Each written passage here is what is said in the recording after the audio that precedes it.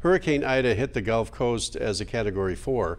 That classification means winds from 130 to 156 miles per hour.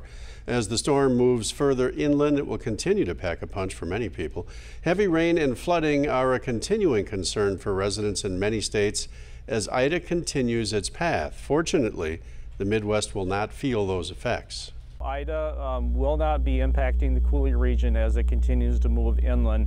It looks like it's going to be veering off to the remnants of it are going to be veering off to the northeast, and will be more of a problem as you get into the Ohio River Valley and over into the Appalachians as it continues to move northeast over the next few days. September 10th is the peak of the Atlantic hurricane season, so the threat for more landfall exists, and it's important to remain aware of those storms that could develop and impact the United States.